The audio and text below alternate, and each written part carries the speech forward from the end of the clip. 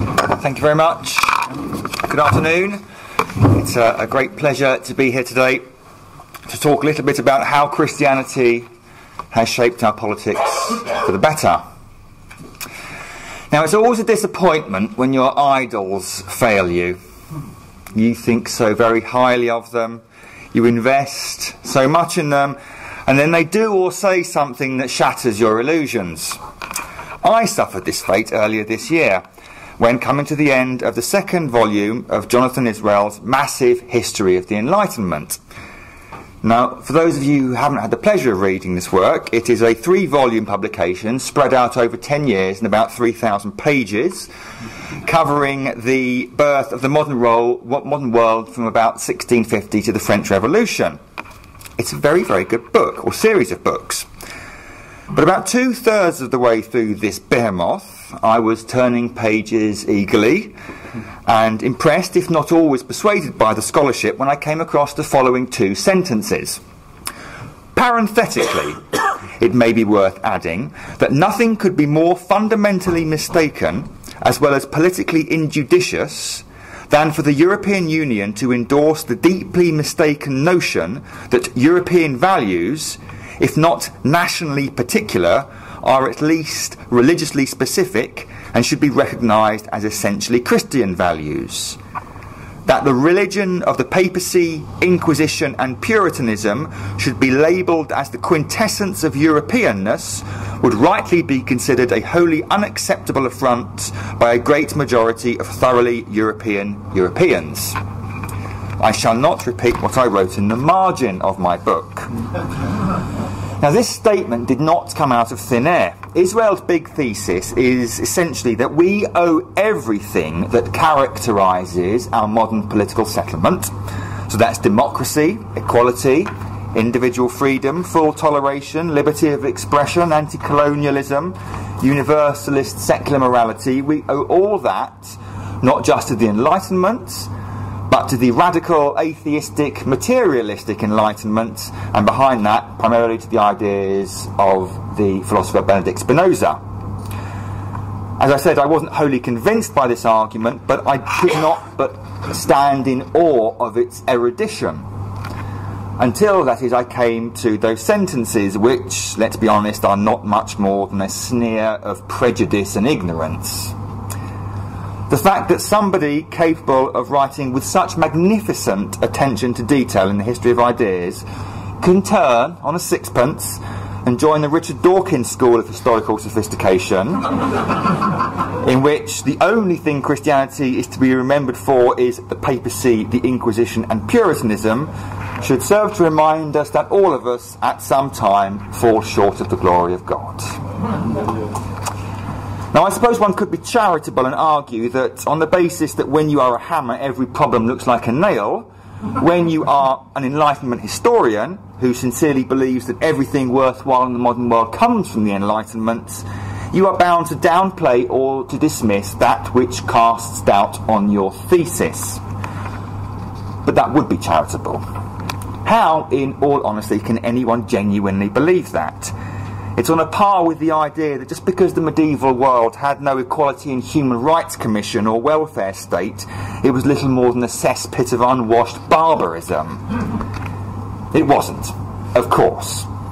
But, in the spirit of energetically responding to such views, it is important not to fall into the alternative error, the one that lurks, as it were, at the other end of the spectrum, and to make out that we owe all our political liberties and structures to Christianity and Christianity alone. We don't.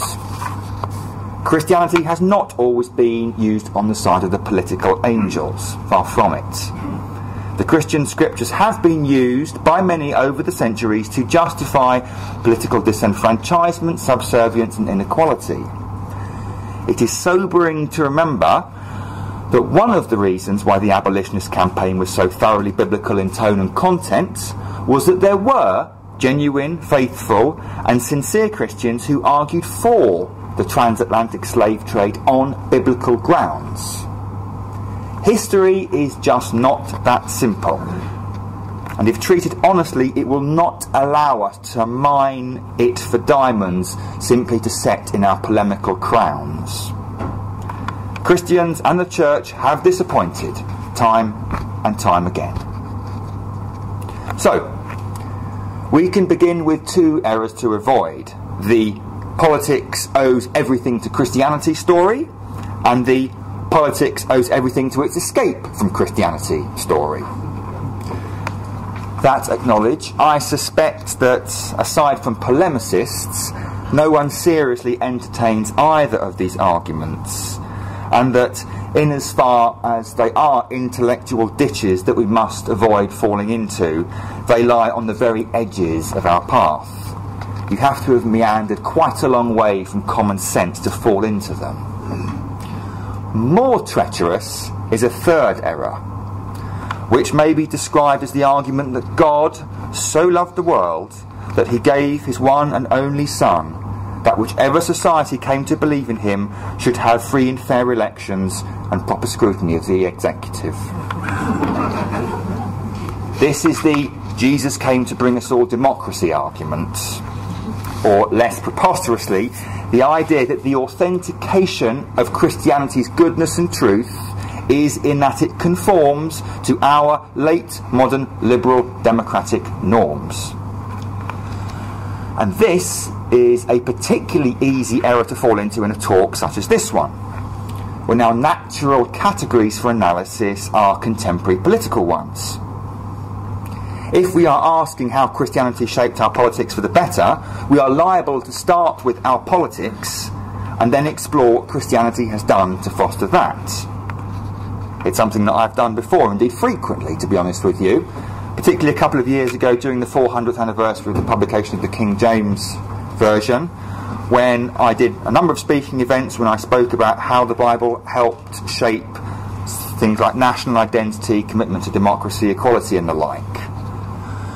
There's nothing inherently wrong with that, but there is something of a danger of allowing the democratic tail to wag the spiritual dog. So, to avoid it, I would like to do something a little bit riskier today, sacrificing a measure of political clarity and a tweetable headline for a more authentic approach, by looking at three elements within the Christian scriptures and tradition and outlining, albeit very briefly, how each of those have shaped our politics for the better.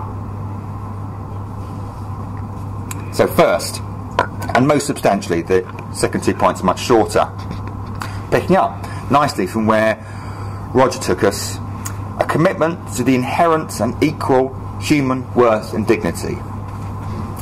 This is foundational to both the creation and the recreation narratives of the Bible. Genesis 1:26-27, so God created man in his own image, in the image of God he created him, male and female he created them, is, I would argue, the most significant, influential biblical text in Western political history. And it's not, of course, on the surface of it, a political text at all. But it has been used repeatedly and powerfully through history to justify both human equality and human dignity. The recreation story of the New Testament is less readily reduced to a couple of verses, but its effect has been just as powerful. Just as all are made in the image of God, all are remade, or given the gift of redemption and recreation by the same God. Just as God made all in his image, so Christ gives us all his image to replace the broken original. That image of Christ is a powerful one. The fact that the fullest picture we have of God, according to Christian thought, is of a broken, powerless criminal, has had an incalculable effect on the Western mind. In Roman legal usage, your personhood depended primarily on your status before the law. Those from the lowest social strata, such as slaves, criminals and the destitute, usually had no personhood, no rights, no formal means of legal appeal, no way of exercising power, no effective social presence. This helps explain the power of Christ's appearance before Pilate. Within the legal constraints of the time, Christ has no claim on Pilate's clemency. Indeed, he has no real personhood before the law at all. Hence, Pilate's question, "Where do you come from?" was as much an inquiry about the prisoner's social status, or his lack of it, as it was about his provenance. Pilate has the right to question, to scourge, to kill, and there is nothing, legally speaking, that Jesus can do about it. Which is why Jesus' response, "You would have no power over me if it were not given to you from above," is so shocking and so transformative. Because what this trial does is to assert that not only is the humiliated subject in the encounter in fact a person, but remarkably it is in that person that we find true authority. Now the cynic will instantly come back and say, "So what? Fat lot of good it did the cause of equality over the next millennium or so." And the Christian will reply, "Amen," or at least amen in part. The imperial and early medieval church was not exactly heroic in its vision of the social implications of its creed, as David Bentley Hart has recently argued. And yet, for its acknowledged failings, the seed was sown, and the flowers, slight, slow and fragile as they were, grew. Take, perhaps, the single most difficult and contentious issue that's often raised in this debate, slavery. Ever since Constantine had granted the church the power of manumission, Christians had often emancipated slaves in numbers, particularly around Easter time. The church father John Chrysostom spoke of a perfect, although probably eschatological society in which no one would rule over others. He celebrated the extension of legal rights and protections to slaves, and fulminated against Christian masters who dared to humiliate their slaves. More remarkably still, Gregory of Nyssa fulminated against the institution of slavery itself, denouncing all Christians for daring to imagine that they can own another human being when such a right belonged to God alone. An extreme position in the church at the time, an unheard of one outside it. The institution died a slow death in the Middle Ages, not least because of repeated ecclesiastical prohibitions, but it was reborn in a newly horrific way with the birth of the transatlantic slave trade at the end of the 17th century. As I mentioned earlier, this was something that a great many Christians acquiesced to, and the only sustained opposition in the early days came from those, like the Quakers, who were already on the periphery of political life. However, when the abolitionist campaign really did take off in the 1780s, evangelicals in particular played a lead role, and their arguments, when they deemed it appropriate in public, were thoroughly biblical. "Oh, fool!" exclaims the freed slave and abolitionist Oloda Equiano, refuting the idea in his book that the Negro race is an inferior species. See the 17th chapter of Acts, verse 26. "God hath made of one blood all nations of men, for to dwell on the face of the earth." Arguments like that were needed to undermine the institution. There is a great deal more to inherent dignity and equality than simply not being a slave, though. And two other consequences of this foundational understanding of human nature are relevant. First, there is the question of political equality. There are certain specific biblical roots for the idea of political equality that go beyond the creation and recreation narratives I just mentioned. Actually, more accurately, there are certain specific biblical roots that have been used to justify political equality, such as Paul's teaching about equal roles within the body of Christ. However, once again, it's this foundational concept of human dignity and equality that proved most influential.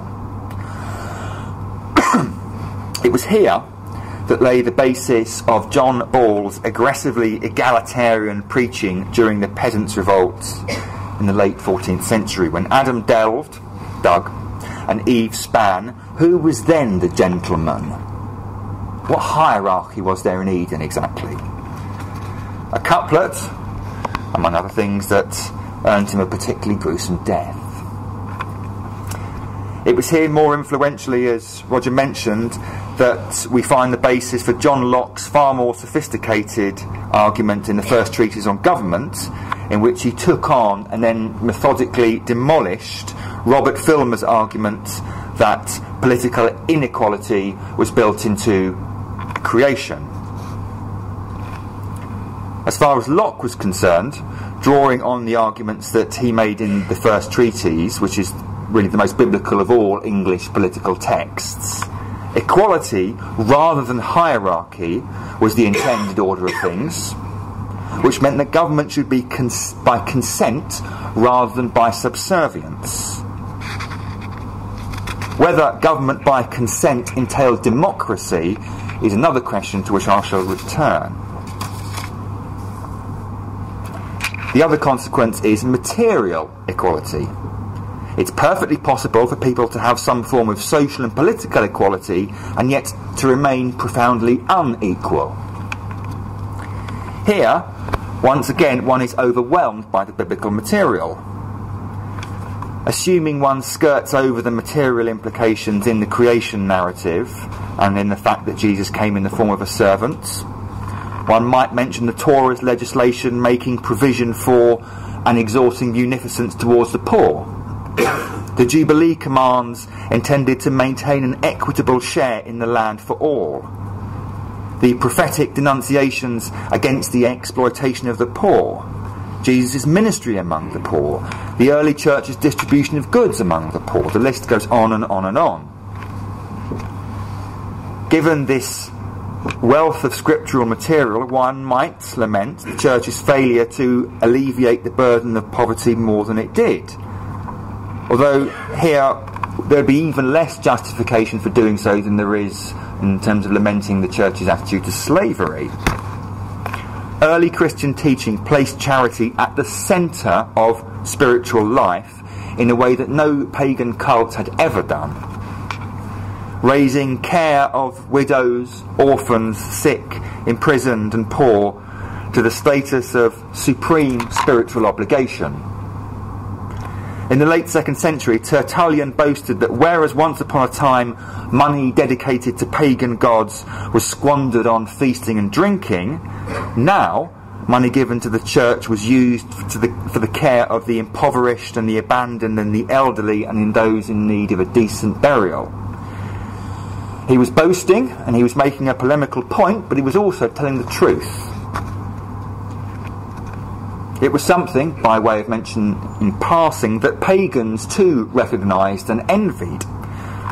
Oft quoted are the words of the last pagan emperor Julian the Apostate, who wrote, "It is disgraceful that no Jew is a beggar, and the impious Galileans," his word for the Christians, "support our poor in addition to their own." Now, precisely how this commitment to material equality translated into political action is a massive and many-coloured story. There are certainly moments of indifference towards poverty in Christian history, some of resignation, some informed by an idea that material inequality, however gross, is divinely ordained or even a punishment. Nevertheless, these have always been, in truth, discordant voices within the full Christian chorus, which has never strayed that far from its founders' care for the poor. There are other forms of equality I might mention here, such as legal equality, which is also highlighted in the Torah, but hopefully my fundamental first point is clear. If we are seeking an answer to the question, how did Christianity shape our politics for the better? The primary place to start is in how Christian thought brought inalienable dignity, rounded equality, and fundamental personhood to all. For those modern thinkers who fail to recognise its achievement in all this, imagining either that such values are natural or believing that they are rooted in nothing deeper than the late Enlightenment, it's worth asking a few questions. Why did so many in the ancient world think slave and free were so different as to be almost different creatures? Why did so many in the modern post-Darwinian world think that different races, even if they were all human and from the same stock, and some doubted even that, were so different as to be different species almost? Why did the Encyclopedia, the great monument of the radical enlightenment, under the entry for multitude, tell its readers that in intellectual questions the masses' voice is full of malignity, stupidity, inhumanity, perversity, prejudice. It is ignorant and idiotic. Beware of it in its moral questions. It is incapable of noble or strong deeds. They are awkward questions for people who believe that equality just comes naturally to us. It does not, alas, grow in the soil of the human heart naturally. It is, I think, one of the profoundest gifts Christianity has given to modern politics. So, that leads me to my second, and you'll be glad to hear, briefer points, which I've already skirted around. A Christian commitment to such social and material equality has not always translated to the political order.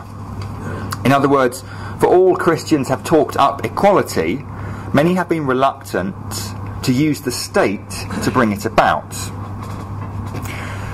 Now, this is not the time to go into the question of what, according to Christian thought, is the proper function of the state, although that is a question I would argue that we have not wrestled with sufficiently in our theology over the last 200 years or so.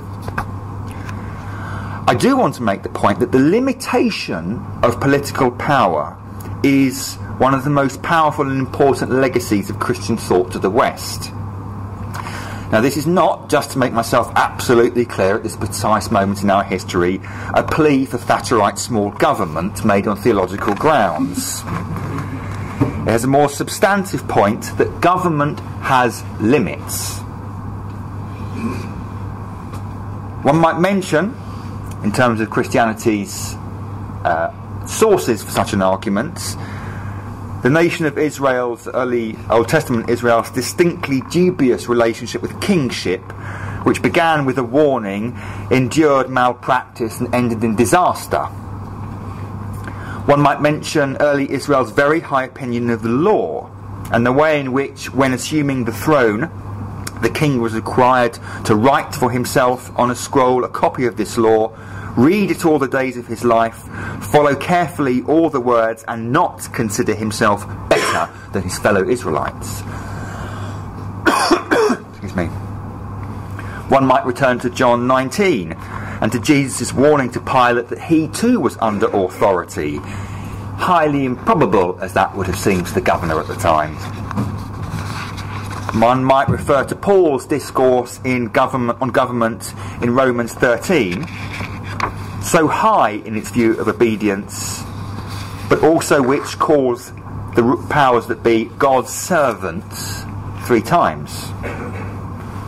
One might observe the existence of the church as a material and a political body within society, often confronting and even denying the powers that be. Or one might mention the simple fact that the whole witness of Scripture is that God alone is sovereign. That there is, to borrow the title of Madeleine Albright's book, the mighty and the almighty. Whichever one you use, the conclusion remains the same. No matter how highly they think of themselves, rulers are ruled. What precisely they are ruled by, I will turn to shortly in my final point. But before doing so, it's worth looking at briefly how this has worked itself out in different cultures. In the early years of institutional Christianity, it meant taming the imperial role, which the church did with greater and lesser success. In the early medieval period, it meant reminding the new, more localised rulers, whose kingdoms spread out through the west of Europe, that properly speaking, kings were made kings not by force of arms, or even technically by inheritance, but by the abundant goodness of God. In the later medieval period, it led to the epochal confrontation between the papacy and the empire, in which the church stood as an independent empire that straddled Europe and claimed the right to depose monarchs. In the more modern period, it's meant taking a stand, often a very costly one, against totalitarian ideas and states which have sought to impose order, security, equality and happiness on their unwilling people. In the interest of balance, it's only fair to say that is a one-sided story. We might just equally talk about the Church's validation of the Emperor's authority in the Eastern Empire, the qualified validation of pretty much every king's authority in Latin Christendom, the unquestioning support of princely power in the early magisterial Reformation, or the cultural allegiance of throne and altar that dominated Europe right up to the First World War. Like I said, history does not allow us to pick and choose our stories. My point here is that in spite of all these political weeds that have miraculously sprouted from this particular theological seed, the most sustained and truest legacy of the gospel to the political West is that government, whilst legitimate, must also be limited. Thirdly, legitimacy, which brings me to my final point. If political authority was legitimate, what legitimised it? What, in short, was it there for? There were, and as I've mentioned, there are different answers to this question. And it's fair to say there's been a degree of evolution in the Church's response to it. The short answer, though, is, I think, the same in the 21st century as it was in the first. It is to do justice. If kings and emperors were only made rulers on account of God's goodness, it meant they had to pay attention to his terms and conditions. And his terms and conditions were, in effect, do justice. Now, precisely what justice entailed is a very big issue. But broadly speaking, it involved protection from external threats, defence, protection from internal threats, law and order, and more hesitantly, securing the good of subjects, meaning primarily, for much of our history, the defence and advancement of the Church as the vehicle for the earthly well-being and eternal salvation of all people. It is quite obvious where that went wrong at times. Only if a king did this could he rightfully claim the mantle of kingship. Only then could his power be thought of as authority. Of course, it took many centuries for the full implications of this to be worked out, but the direction of travel is visible quite early on. In the 10th century, an Anglo-Saxon monk called Alfric wrote a homily for Palm Sunday in which he said this: "No man can make himself king, but the people has a choice to choose a king whom they please. But after he is consecrated as king, he has dominion over his people, and they cannot shake his yoke from their necks." That's a quite extraordinary statement for the 10th century, rather similar to democracy. The people have the choice to choose their king, but can't just kick him out when they change their mind. Eventually, the crazy idea that the people themselves should have some say in what constituted public justice worked its way into Christian thought. Although, again, in the spirit of honesty, it's important to recognise that it often did so in defiance of Christian convictions. A lot of Christians argue, if there was a right way to govern and a wrong way to govern, why risk letting people choose the wrong way? That was certainly the thinking of the Anglican bishops, most of whom opposed the Great Reform Act of 1832, until furious crowds demanding disestablishment and attacking episcopal palaces helped change their minds. In reality, the idea that people should have a say in the way they were governed had more to do with the spiritual democracy inherent in a lot of Reformation thought than in any more specifically political strand. Put simply, in the words of one 19th century radical who was arguing for the Great Reform, if God considered even the humblest man competent to judge for himself the means of eternal salvation, and government is simply the means of temporal salvation, it follows that government should involve people in the formation of its laws. If God trusts us, governments should. So, by way of drawing the strands together, I think there may be others, but I've chosen to focus on three particular ways that Christianity has shaped our politics for the better. Firstly, a commitment to the inherent, inviolable and equal dignity and worth of all humans. Second, the conviction that government, while legitimate, must also be limited, as it comes under the judgment of a still greater authority. And thirdly, that government is ultimately made legitimate by its fidelity to an idea of justice that included, in some measure, the good of the people. This, as I've said, is self-evidently not the whole story of the Christian political presence in the West. However, it is, I think, the truest political story, the one that remains most faithful to the life, death and resurrection and ascension of Christ, and without which not only would the West have been incalculably different, but would, in my opinion, have been very much less humane. Thank you very much.